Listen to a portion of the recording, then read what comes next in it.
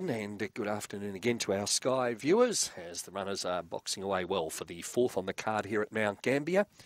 Mt-Wingy now $2.60 favourites. So last them locked away. Mt-Wingy out in box 8. The green light's on. They're set. Ready for the fourth.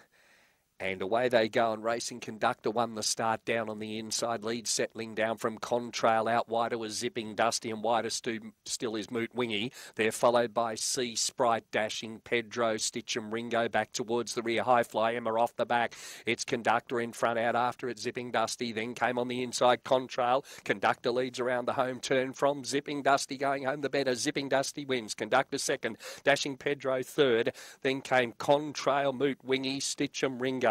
Back out of its ground then was Sea Sprite. Was back towards the rear of the field there with High Fly. Emma.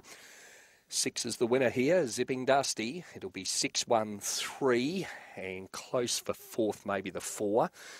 Around 23:50 the time recorded. In fact, 23:47 the official time recorded by number 6 Zipping Dusty.